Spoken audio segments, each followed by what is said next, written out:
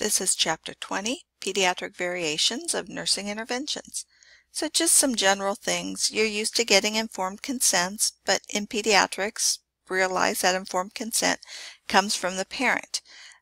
So if we have some teenagers, and we sometimes do, if they're over 18, they get to sign their own consent. If we have a teen mom, then they are an emancipated minor, and they're the ones who sign the consent for their child. With kids, we get that legal informed consent, but we're also supposed to get assent if it's an older child or a teen, which just means that they know what's going to happen to them and they agree, but there's nothing that they sign with that. With that teenager, think about confidentiality. A 16, 17-year-old, we may be having the parent sign the consents, but we need to talk to that adolescent when the parents are not there so that we can get a good medical history about things like sexual activity and drug and alcohol use. And we probably are not going to get an honest answer in front of the parent. Parents do have the right to see their medical chart. There are some forms they fill out, and then they do have that right to see that. Okay, so preparing a child for a procedure. We want to do this because it's going to make them less worried, less anxious, which is going to make them more cooperative and decrease their pain just by that sense of control. Psychological preparation, think about their age. The younger they are, the shorter notice we're going to give them before we do a painful procedure. A teenager, we're probably going to give them a good amount of time so that they can Google it and ask questions. But a young child, we don't want to do something painful without telling them it's happening. So don't just poke them, but they're going to be worried from the time you tell them, so don't tell them very far in advance. So the younger they are, the shorter notice you're going to give them, but always prepare them before you do something painful. And that's part of that establishing trust, because they're not going to trust you if you're doing painful things without telling them first. Having parents present or not is a decision you're going to have to make based on the case. Some parents just need to be there they just are too anxious if they're not.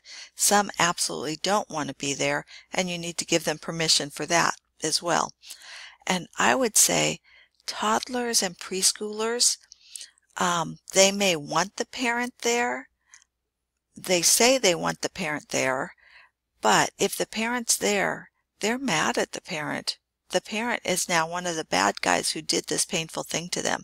I've seen any number of kids who we do a painful procedure, and then the parent goes to hug them and the kid folds their arms and pouts and refuses to hug the parent. They're mad because the parent was in the room and didn't protect them.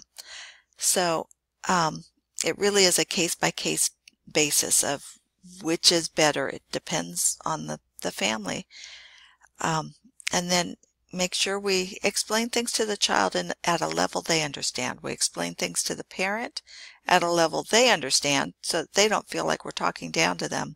But then we probably have to explain it again at a different level to the child. When you do get a chance to do a procedure, with kids, we try and do all painful procedures in the treatment room. We want their bed, their hospital room to be a safe place, or as safe as possible.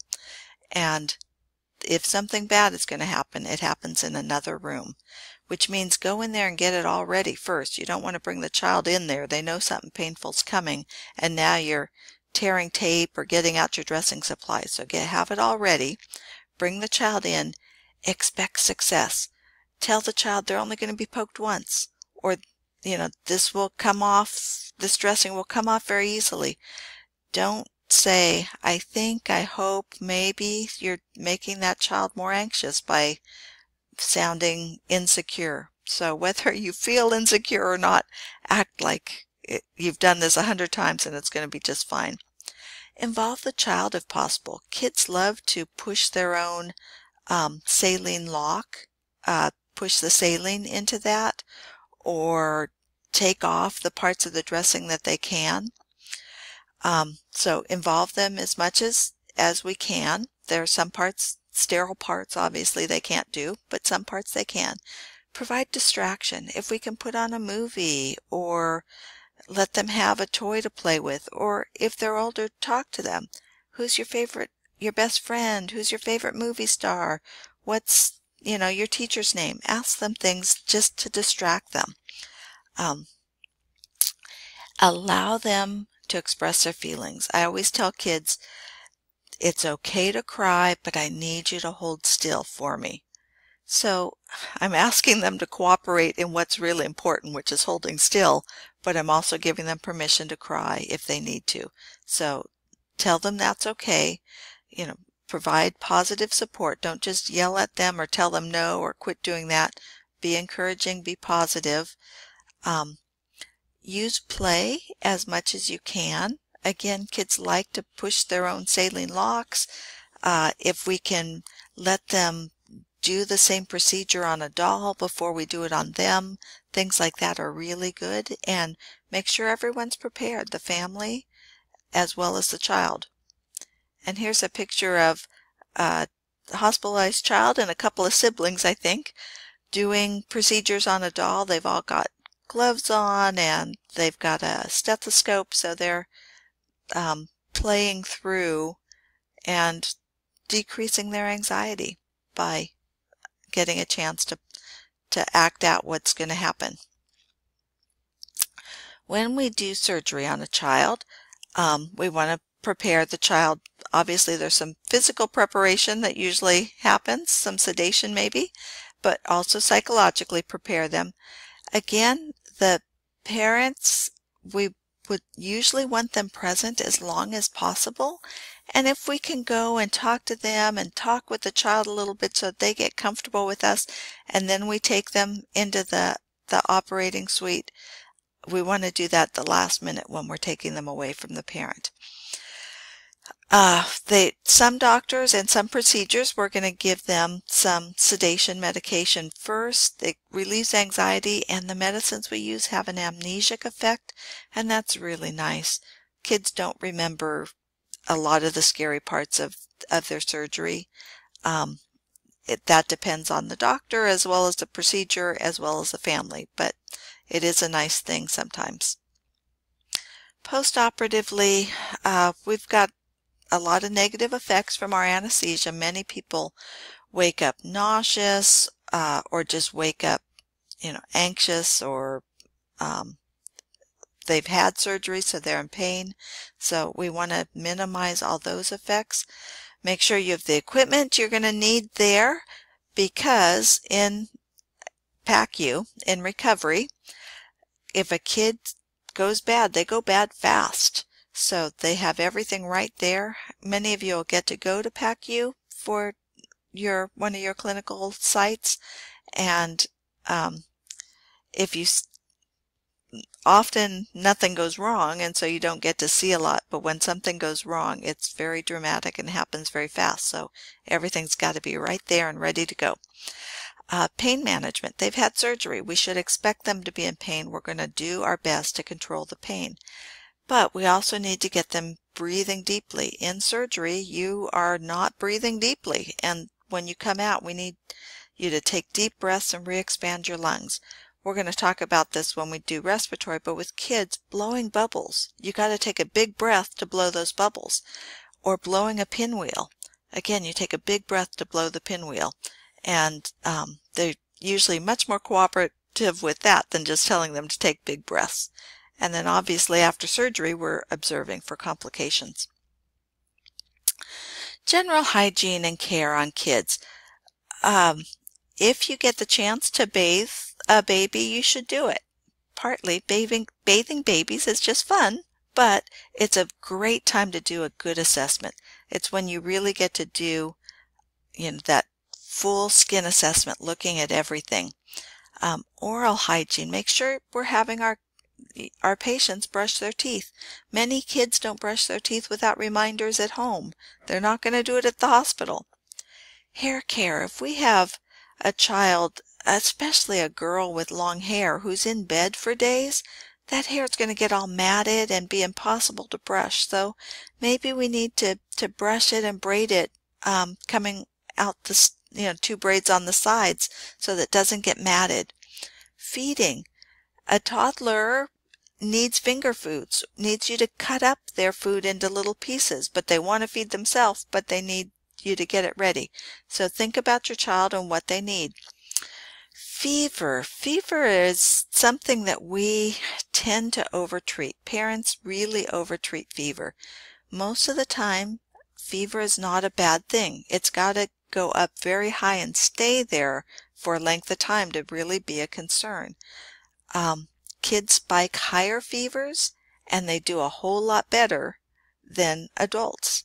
So most of the time we're giving Tylenol to relieve the discomfort more than to bring the fever down. But again, parents, they're uncomfortable when their child is running a fever and they want to bring that fever down. Hyperthermia is a different thing. This is where their temperature is up. Tylenol usually doesn't help, and this is where you do have to do other measures to decrease the temperature, where parents tend to jump to this a little too quickly. And then family education and home care. If we're sending a kid home, or they've come into the ED and we send them home, we need to make sure that they've gotten good teaching and that they understand. You have a parent who's very anxious and you're trying to teach them what to do at home, they're not going to retain very much of what you tell them. So we need to be really good with education. Safety. Just like with your adults, safety is a big and important issue. Make sure a child has a identification band on. On kids, they're often on the ankle or the wrist. It's also acceptable for it to be on anything that stays attached to that child. And usually what you'll see is the EKG leads. We'll have it on there. It is not acceptable for it to be on the bed or the bedside table or the counter, something like that. So if a child does not have their ID band on, you need somebody who knows that child to identify them and get a new one on. If we have a toddler running around the room, we need to think about the sorts of things parents are child-proofing their house at home. The electrical. We need to make sure we don't have small objects out. If you're with me and we give oral medications, I'm going to make you count the syringes and the caps to make sure that we throw away the same number of caps as syringes. Furniture. Kids bang their heads onto furniture all the time. They trip and have bruises across their forehead, so let's not let that happen at the hospital. So think about safety with their toys. Are the toys appropriate for their age? We want to make sure there's not small pieces that'll be a choking hazard. Think about fall prevention. And then sleep safety. We want babies to sleep on their backs, back to sleep. I like this picture. If you need to reach and get something while you're caring for a patient at the hospital, you need to keep one hand on that child and reach with the other hand. If you can't reach it while keeping a hand on the child, you got to pull up the rail, go get what you need, and then come back.